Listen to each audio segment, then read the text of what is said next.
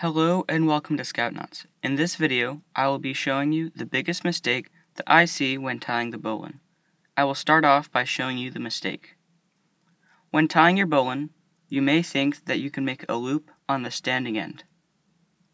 Then, take the running end, pass it through the loop, around the standing end, and back into the loop. The mistake that was made here was the direction of the loop. To correctly tie the bowline, you will want to make the standing end into a loop. It is very important that the running end is the side on top of the loop. Then you can do all the steps that were done before.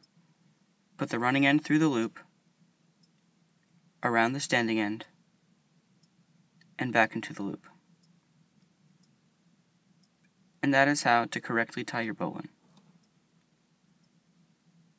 Thank you for watching.